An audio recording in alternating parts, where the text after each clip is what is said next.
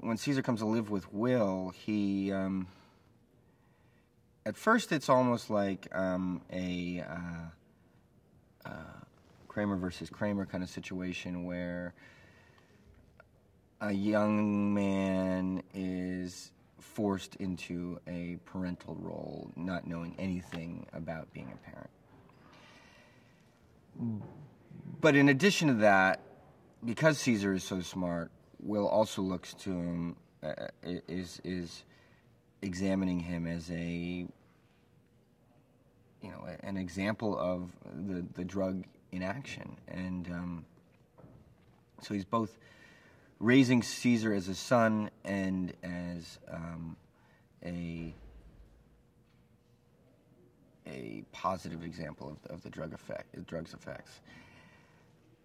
As the movie progresses, I think the father-son kind of relationship takes over, and Will becomes even more humane and less of a scientist, and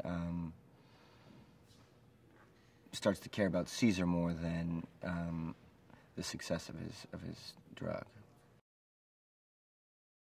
Andy Serkis has created this new kind of performance in a way, and he fell into it. I mean, he was cast as Gollum just for his voice, and then I guess Peter Jackson realized what a great performance, physical performance he was giving, and that he should try and capture that in some way. So Andy kind of fell into this performance capture world, and has really pioneered it. And so Rupert wanted him immediately.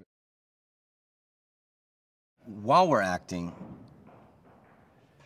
he is not in an ape suit. He's in, these gray pajama-looking things with sensors all over his body, and he has dots on his face that will help the effects team read his expressions in the computer. So that everything that Andy's doing is captured. So you would think that acting opposite somebody like that and trying to think that they were a chimpanzee would be very difficult, but from the first scene that we had together on, it's been easy because Andy is so, good at the behavior, and he's so connected to what he's doing and, the other actors, that he allows my imagination to take over, and I really can treat him as if he were a chimpanzee.